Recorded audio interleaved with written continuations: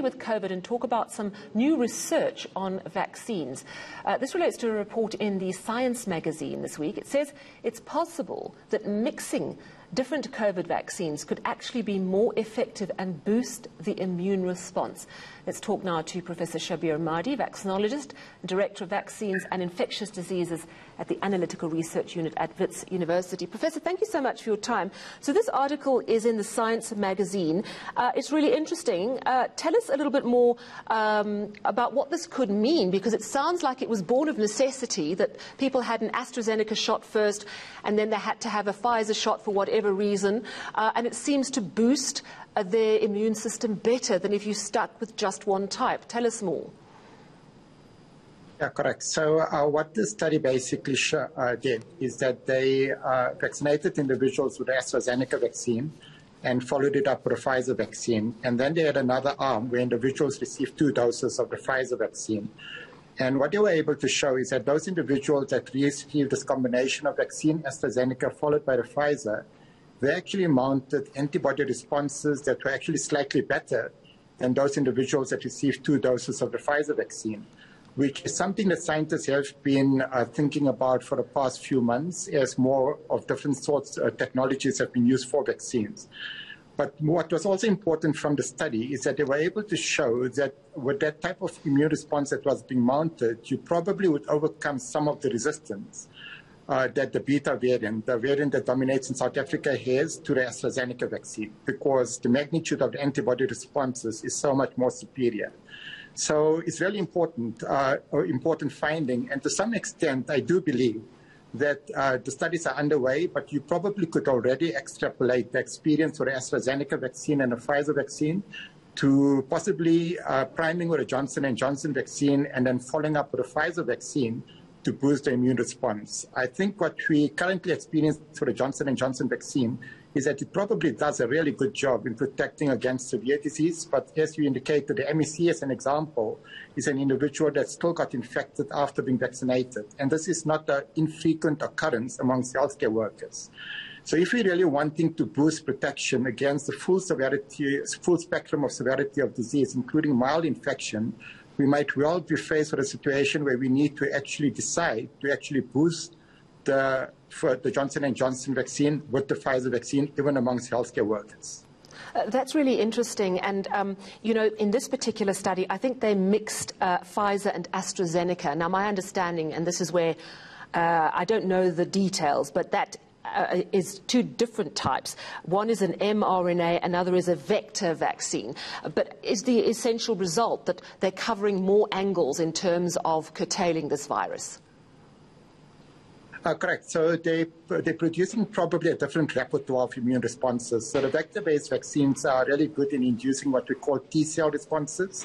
The messenger RNA vaccines perhaps a bit less so.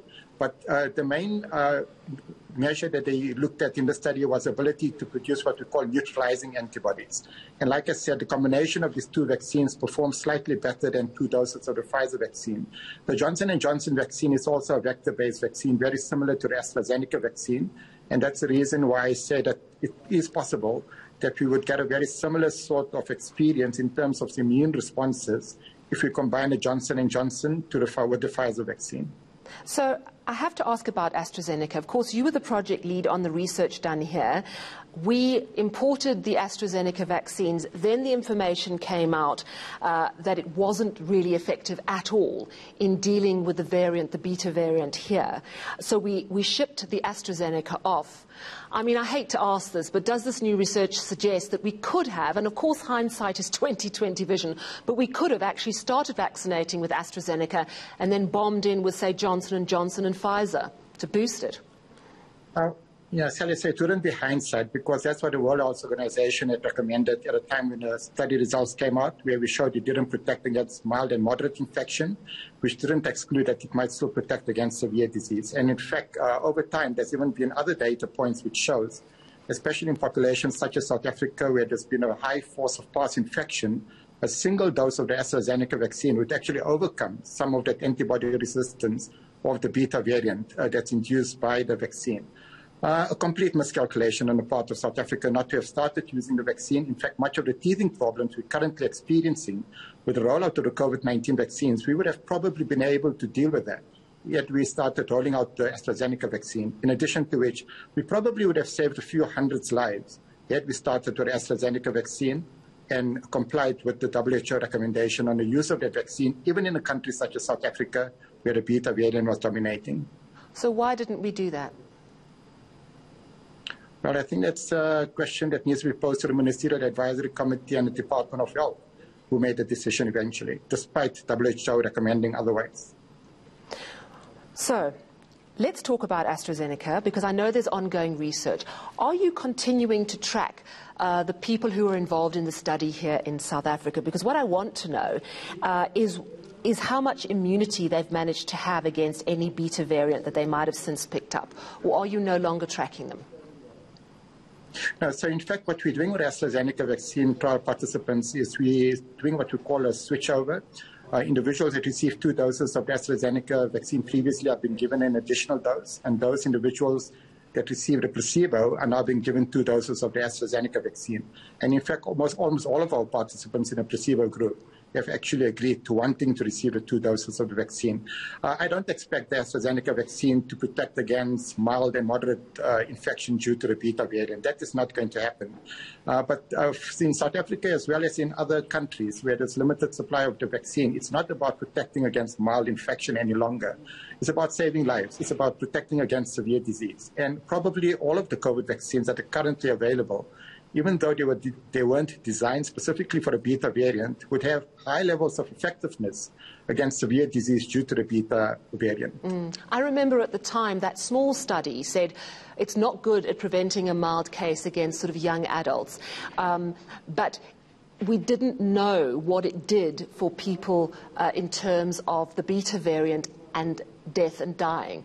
The presumption, I think, was that if it can't even prevent a mild case, it's not going to prevent a death. Are you saying that was a miscalculation? Oh, and I think all of the other studies clearly show.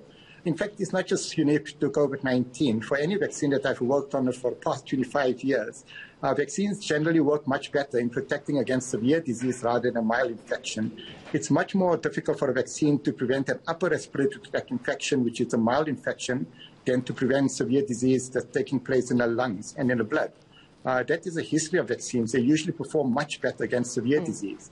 And the immune factors that probably contribute to that differ. So you probably require antibodies to protect against mild infection, whereas you require another arm of the immune system, which is less affected with its beta variants, to protect against severe disease. So going forward, at the moment we have Pfizer coming in, Johnson & Johnson is on hold. Are you saying if we can get our hands on anything, AstraZeneca, whatever it is, ship it in, start administering it, and top up with the other vaccines? We're not spoiled for choice in terms of what vaccines are going to become available to us anytime soon. Yes, we can continue waiting for the additional 20 to 25 million doses of Pfizer vaccine to come, but that will probably come when we're experiencing a 4th wave. Right now, if we're wanting to save lives, it's about vaccinating people as quickly as possible. So it needs to be all decks on board, all ends on board, in terms of ensuring that we can access whatever vaccine we can in the shortest period of time. But the vaccine, at the same time, those vaccines should have had some level of interrogation by the WHO and a recommendation by the WHO, by the advisory group of the WHO, that these vaccines are suited for use in settings.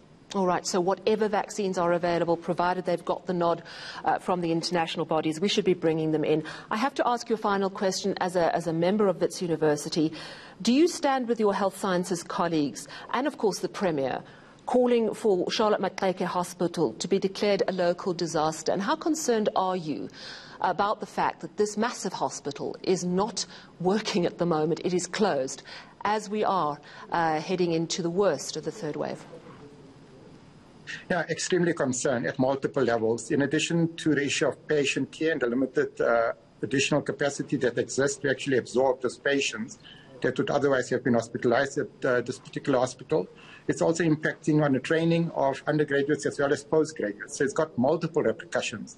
And we absolutely support the Premier that this needs to be declared as a disaster and that the province needs to have greater control and say in terms of the reopening of that facility, provided that obviously the necessary that it is compliant from a safety perspective as well as from a fire hazard perspective. So that needs to take place, but it's absolutely essential that something be done urgently, because the healthcare system in Gauteng is under severe pressure at the moment, and it's not going to get any better for the next 4 to 6 weeks. All right, thank you so much for your time this evening. That was Professor Shabhir Madhi. He's a vaccinologist. He's also Director of Vaccines and Infectious Diseases at the Analytical Research Unit at Wits University, making some really strong calls there, not only supporting that a local state of disaster declared at Charlotte Maxeke, but also saying we got it completely wrong not to start with the AstraZeneca vaccine. And new research coming out is proving that you can have multiple different doses of COVID-19 vaccines, and it gives you better protection. And he says that the government made a miscalculation in not following the WHO advice at the time. That's